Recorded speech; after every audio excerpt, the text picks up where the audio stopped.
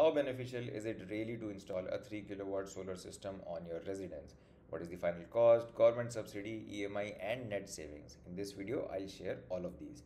Recently, a customer installed a 3 kilowatt solar system at home. Their electricity bill before solar was around 4,000 in summers and 1,000 in winters. So, on an average, they consume 450 units every month. Their annualized average electricity expense is around 2,500 rupees every month. Now, they installed a 3 kilowatt solar system which generates 350 units per month. This leads to monthly savings of around 2,000 rupees. A 3 kilowatt solar system requires approximately 300 square feet of space, something like 10 into 30 feet or 12 into 25 feet area. The total cost of installing a 3 kilowatt system is around 1,80,000 rupees.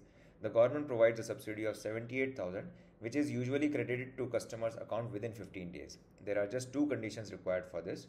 First, the sanctioned load on the electricity bill should be 3 kilowatt, and the name on the electricity bill and Aadhaar, PAN and bank account should be the same. So the net cost to customer comes down to approximately 1 lakh rupees. The government offers easy EMI options on this remaining amount as well. The customer has to make a down payment of just 20,000 rupees and a 5-year EMI of 2,000 rupees per month is done. There is no requirement of income proof or credit score for getting this financing. So the net monthly expense before installing solar system was 2,500 rupees per month, and after installing solar is also 2,500 rupees per month.